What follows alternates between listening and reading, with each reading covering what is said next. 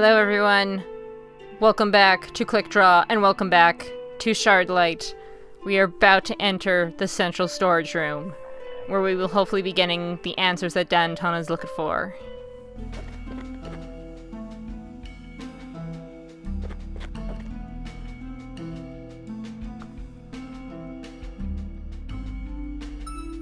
Not gonna do that just yet.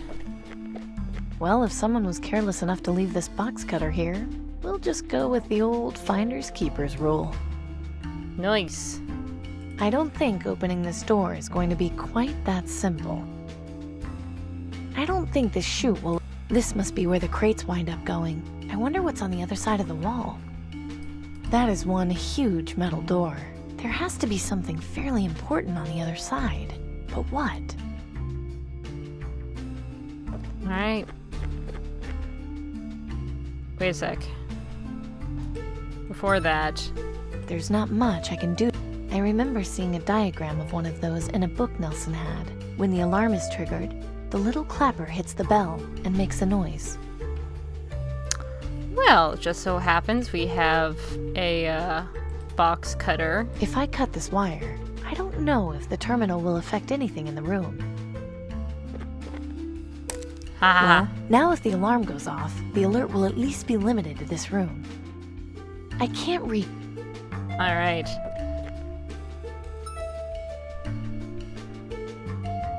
Verification code.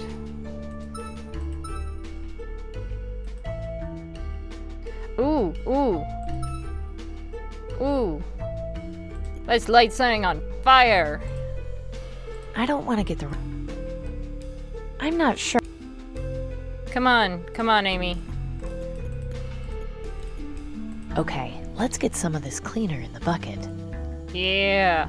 It's nice. And now let's... I'm not sure how My cast iron bucket, I've poured... The cleaner will catch on fire, but there won't be any smoke. I need something else. Oops. Smoke.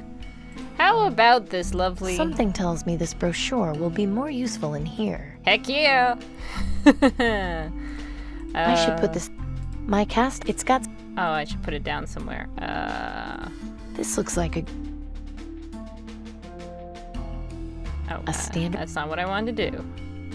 Okay, this should work. Oh, crap! What was I thinking? That was a close one. I need to find a way to stop the alarm from going off. Wait, what? Thought we want the alarm to go off, because then we can do emergency override.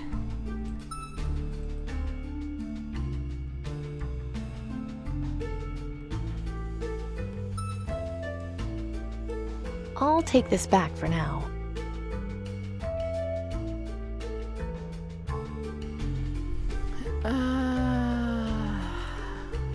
If I cut this wire, I don't know if the terminal will affect anything in the room. I don't think that will have much of an effect on the alarm. I don't see...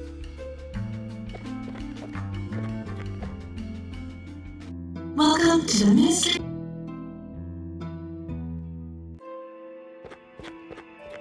Any clues? Hey. What can I... Thanks for... It's what... I love it when you're like... I think I'd get hopeless... Hello. Goodbye. Welcome. Alright. Staff locker room. Maybe there's something we missed in here? Maybe we could put the bucket down in here.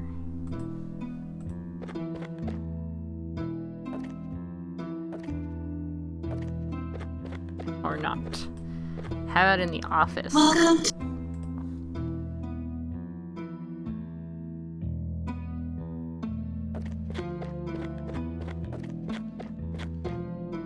I don't see how... Okay, no, so it has to be in that room somewhere.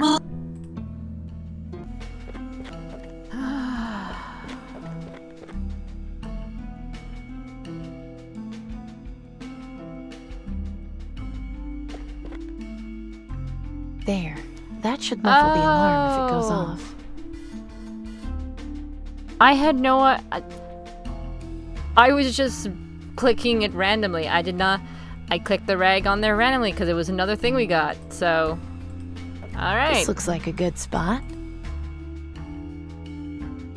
That works. Now, let's light it up. There's nothing. That did it. I'll put out the fire before it gets out of control.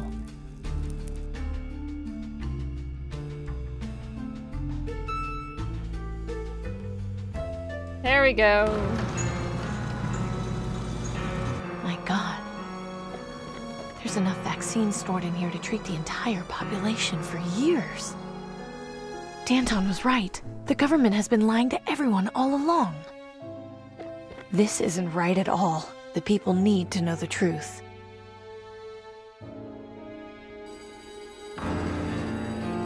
Uh-oh.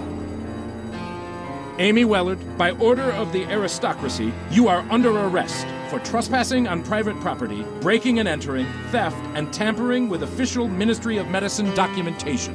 I'm sure there's been some kind of misunderstanding. Our orders are quite clear. You are hereby ordered to come with us for detention in Rockwall Prison. Don't I at least get some kind of trial first? We're here to escort you to Rockwall, not to answer questions. If you do not cooperate, we have authorization to shoot you on the spot. You are also ordered to return those stolen clothes to their proper location before leaving the ministry. Fine, let's go.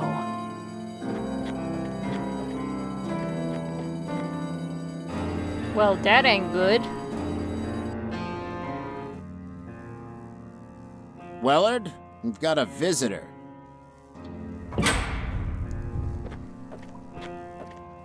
Good evening. Tiberius, you can't let them keep me here.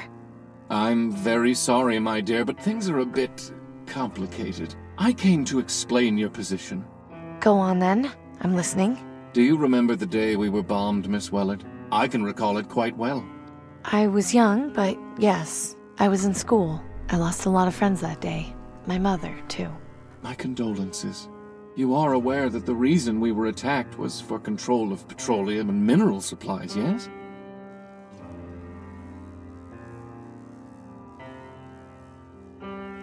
Of course. Everyone knows that. What's your point? Rebuilding our society has not been an easy task. We still have much to do. Of utmost importance is maintaining order. Do you understand this? Then why are you telling people supplies of vaccine are limited? You could help everyone and work on finding a permanent cure.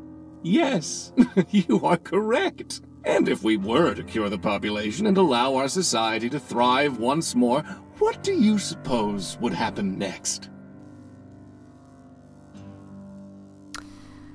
Oh boy.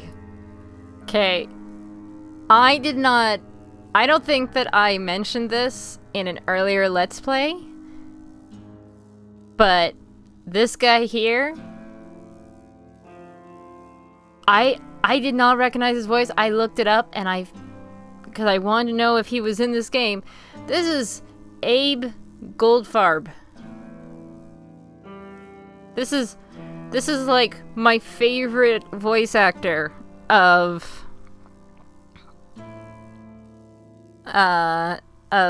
all of the Watch It I games. He's in a lot of them. And I guess it was the sound with the mask that kept me from realizing it was him. Anyway,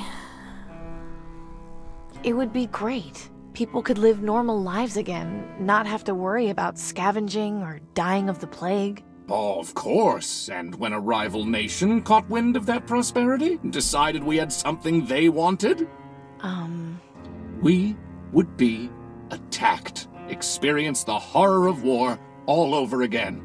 I would not wish the bombings we experienced on my worst enemy. I cannot let that happen again. I will not let it happen again. Do you understand me, Miss Wellard?